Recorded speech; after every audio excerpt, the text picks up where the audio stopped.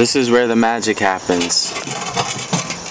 There's little bubbles that are coming off of the raspberries.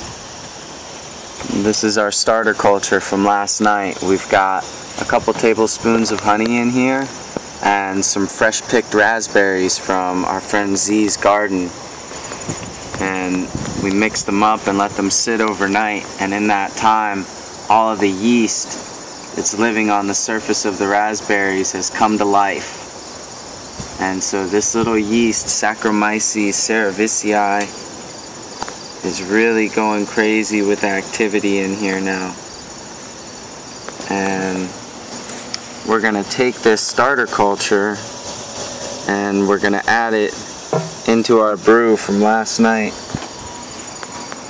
which smells amazing. Very root beer flavor. We added pedicularis to it last night. That was the final step, was to add the pedicularis, the leafy matter. So we decocted the black birch, the smilax, the yellow dock, the dandelion, the Aurelia nudicalis, and the chaga mushroom. And then at the very last bit, when it was cooling down, we added the honey and let the honey dissolve in the hot water. And then the very last step was to add the pedicularis and let it steep for a few hours, which it incidentally ended up steeping overnight because it was too hot for us to transfer into the carboy last night and add the yeast. So now we're going to take that last step and transfer it all over, and then we play the waiting game. So we've got this tiny dinky little dollar store funnel that is kind of a pain in the neck, but it's the best that we've got, so we're gonna go with it. And actually I'm gonna pull the carboy over here, because then we can use the stand for a point of leverage.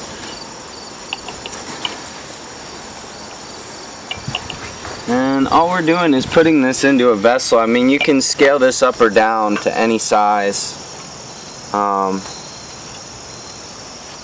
If you have a larger vessel, you can do hundreds or thousands of gallons, as they do in commercial breweries. Or you could scale it down to something as small as a quart at a time. I really like to do 1 gallon batches. A gallon is a pretty reasonable amount and pretty manageable. You can fit it on a bookshelf or under your bed.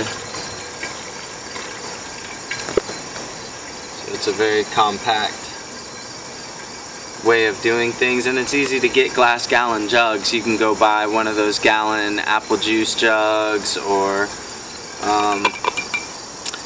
you can get a gallon of Carlo Rossi and bring it to a party and let your friends drink the Carlo Rossi and then use that jug to make your own brew.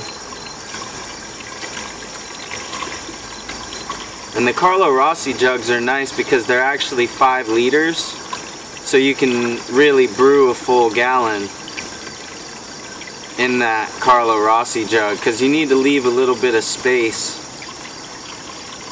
so that your fermented beverage doesn't overflow into the airlock.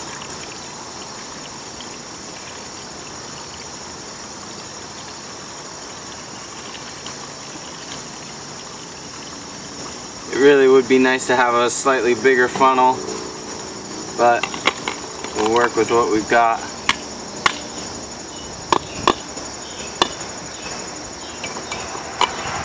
The pedicularis keeps clogging up the spout, but that's okay.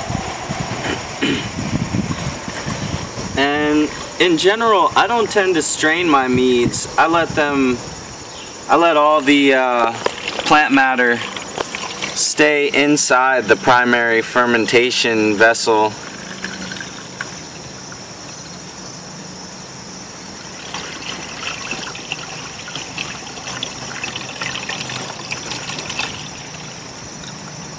just because as it ferments, alcohols are going to start to come about.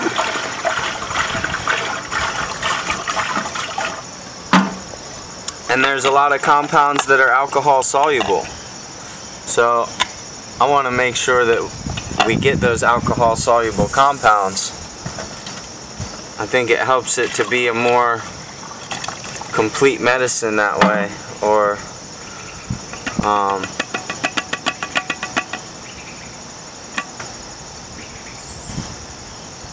helps us to extract a little more of the magic that these plants have to offer.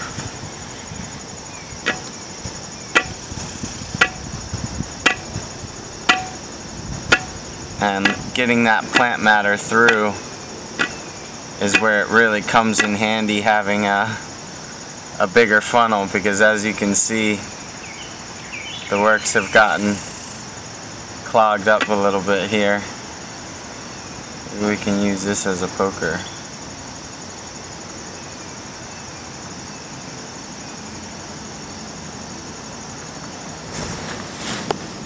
But yeah, that's the basic process. We just kind of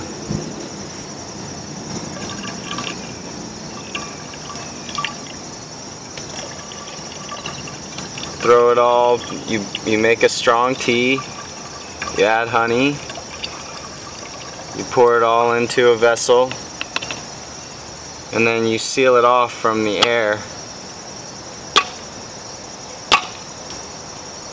And the way that we seal it off from the air, I'll just go ahead and show you that. That way you don't have to suffer through this whole transfer process with me.